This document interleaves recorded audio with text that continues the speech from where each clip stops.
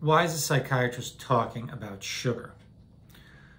Sugar is addicting, and in my practice, I view it as a drug. When I have patients who've used opiates or used alcohol and they stop, they all wind up eating sugar. Now, why is that? I think sugar is more addicting than alcohol, and I think it's more addicting than opiates, heroin, oxycodone, hydrocodone, fentanyl.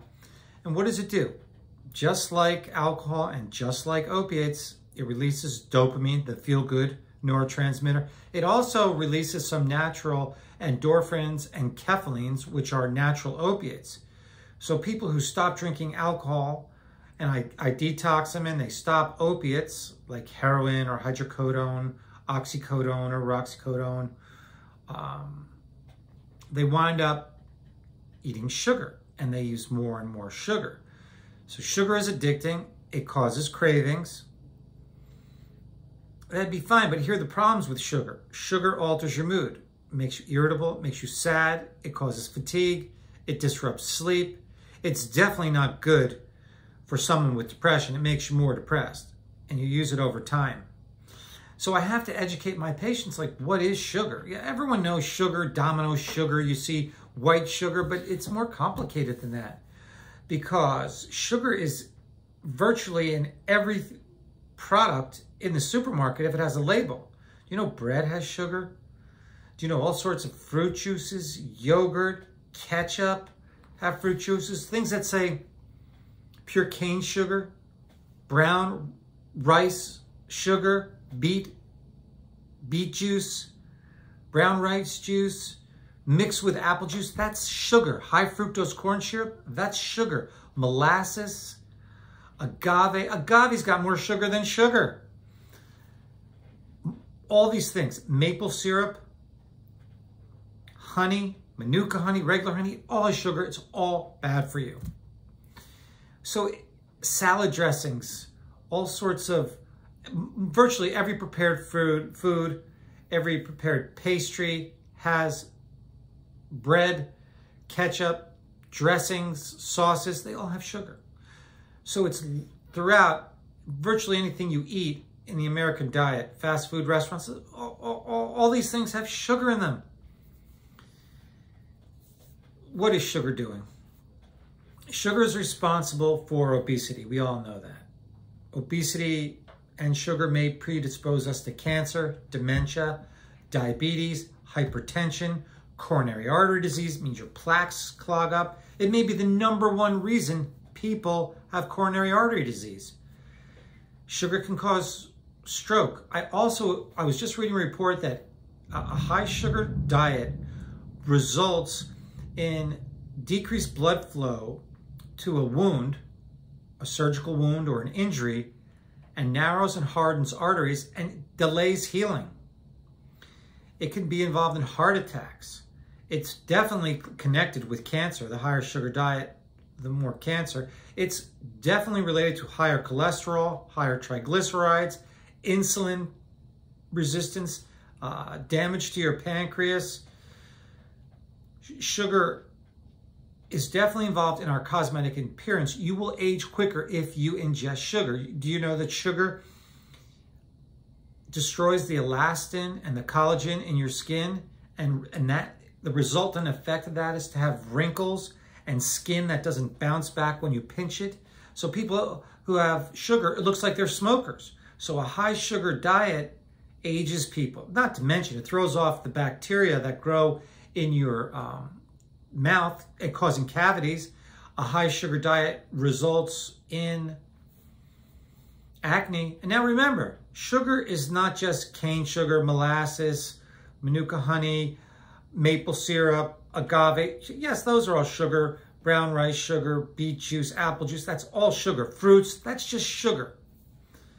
But remember, bread, rice, potatoes, grains, anything with a grain has sugar in it. That is broken down your body into sugar. So when I say the word sugar, I mean all sorts of bread, pastries, white flour, anything, oats, that is just sugar. Remember, corn is sugar. You know where they get high fructose corn syrup from? Corn. So corn enriched white flour, whole grain, rye, it doesn't matter. It all is sugar. So the American diet is just loaded with sugar, and it's hidden in virtually every product in the supermarket.